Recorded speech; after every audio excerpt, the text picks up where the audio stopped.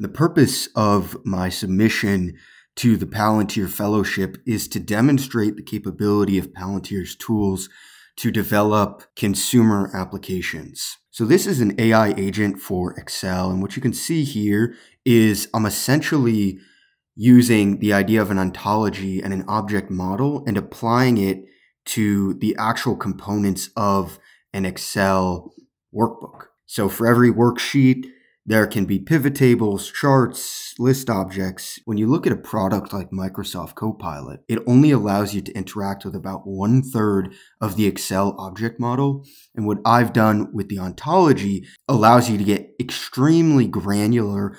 So every worksheet might have an Excel chart, which has a chart series and chart data points, and you're able to pinpoint exactly what you want to see in cells down to the borders, text style, and really everything else. So now I'm loading in an Excel file. This is some fake credit card data. What you can see here at the top is we are loading in using the ontology SDK, the actual components that exist within this spreadsheet. So we have the 306 cells that are getting processed. And once that happens, it's going to process a summary of our existing workbook to make it easier for the language models to interact with it. Our accountant is asking us to provide them with indexed business and personal expenses. You can see now that the workbook has been fully sent to Palantir. We get a list of the ontology objects. I should probably change the name of this worksheet, but right now it's called new text document. Apply conditional formatting to the business or personal expense types. Change the amount number formatting to currency. So we're going to go ahead and send our request. We can come back on over to Palantir so I can show you what is actually happening in the background here. So I'm loading our new workbook, which you can see now. It has our worksheet, our 306 cells.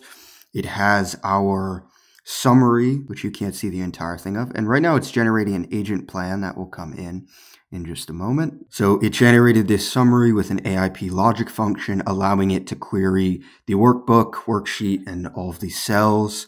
And it responded by adding the workbook summary, editing the ontology of the workbook. Now we're creating the agent plan, which again queries anything that's in the Excel object model, provides the instructions from the user, uses Claude Sonnet 3.5 to create the agent plan, which you can see here now. This is the plan for the agent to go ahead and complete.